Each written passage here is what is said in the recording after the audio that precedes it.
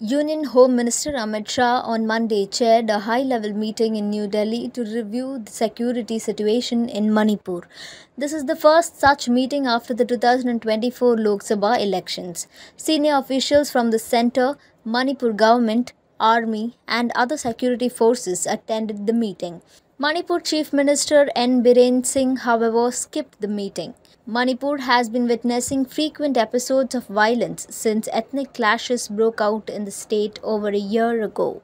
Recently, violence was reported around More town and in Jiribam district. In response to the ongoing conflict, the Manipur cabinet established a subcommittee a week ago to manage the rehabilitation and relocation of internally displaced persons. This follows recent violation in Jiribam, which forced over 1,000 people to flee their homes.